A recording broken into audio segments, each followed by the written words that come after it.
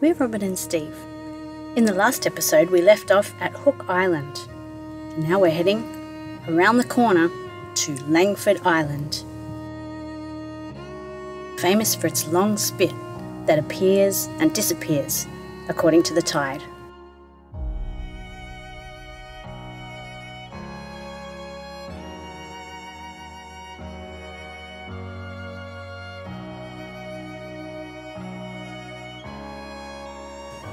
From the top of the island, we got to see a Whitsunday bottle tree.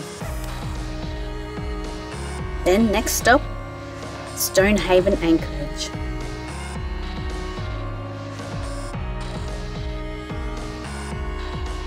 Where Steve takes up parkour. No. I know.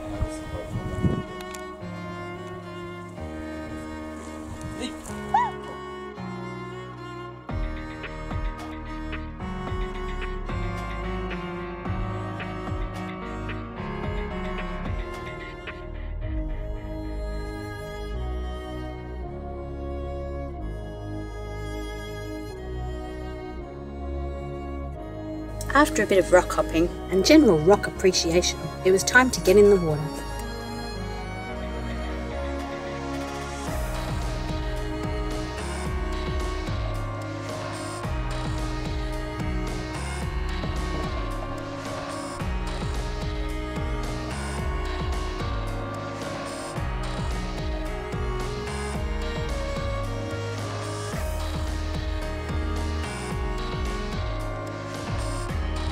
There was a mix of coral here, some really beautiful healthy corals, and some corals that had survived being tipped on their side. This whole area is affected by Cyclone Debbie, which struck in 2016.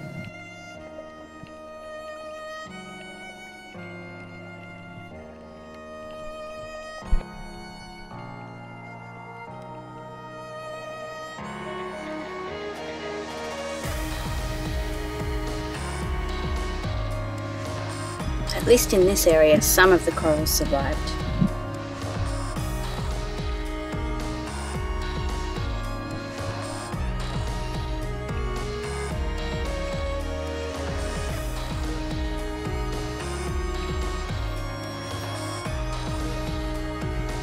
Around the corner from the famous Hayman Island resort is where we anchored. It looked a bit post-apocalyptic, the mix of cyclone followed by drought.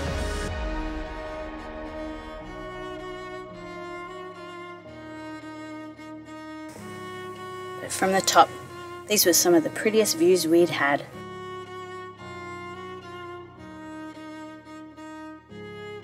Let's just hope the wildlife returns.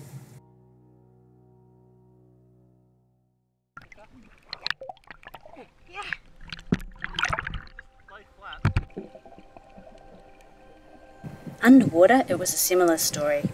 There were some nice corals in the shallows, but the rest were very cyclone affected. However, we did see some healthy wildlife. Green sea turtle.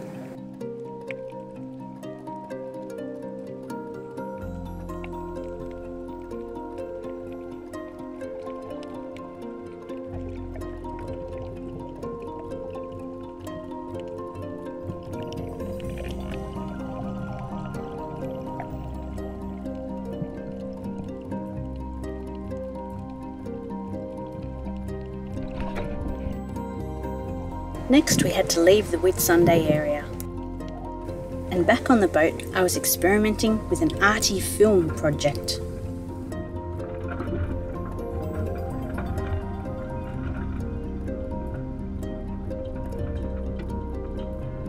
It's finished now, so I'll put a link in the description.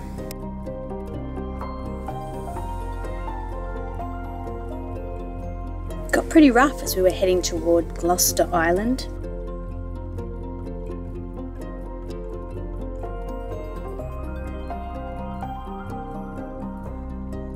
It was a gorgeous sail, past tiny islands like Rakali Island, contrasting with the huge Gloucester Island.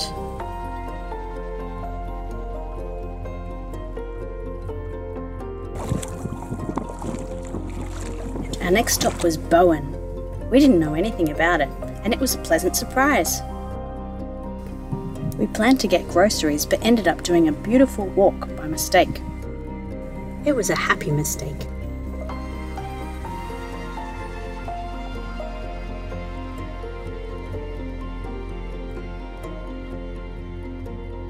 This is a bowerbird. And this is a film crew for the filming of Stalker on the Reef. And just when we thought our walk couldn't get more exciting, this street won the Woolworths Christmas Decoration Competition 2009 to 2019. Wow. Ah, there's a coal-fired power plant. Then it was fish on. There you go. Spanish mackerel. Spanish mackerel is one of Steve's favourite fish to eat, but he had his work cut out for him.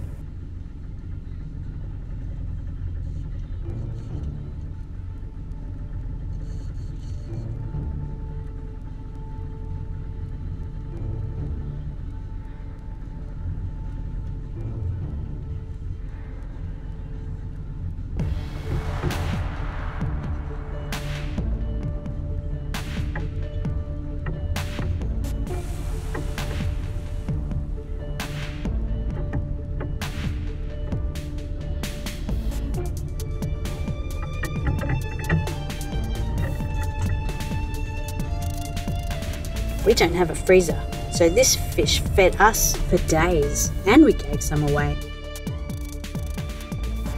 Then there was time for more experimenting with my art film. We did some washing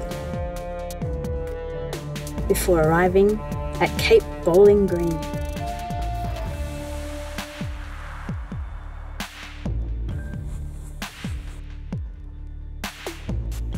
It was quite nice there, until the wind changed. Ooh, very bumpy. One more long day sail before we could rest. While sailing, we cooked up some marinated fish. Our plating presentation's better at anchor, but it was delicious. Some juice. We were on our way to Magnetic Island, Yunbenun, traditional lands of the Wulguru Kaba people. Again, we didn't know much about this, and we were pleasantly surprised. Just after this, a whale popped up to breathe, right beside where we were anchored. There are some great walking tracks here, and we were keen to do them all.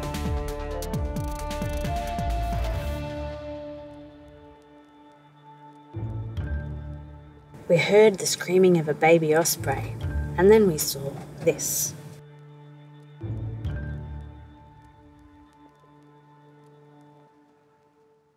We enjoyed a couple of days here of bird watching, kayaking, bushwalking, rock hopping, and relaxing.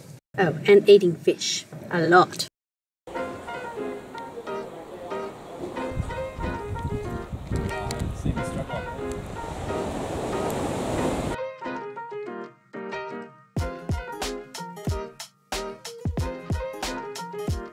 Now to exit elegantly.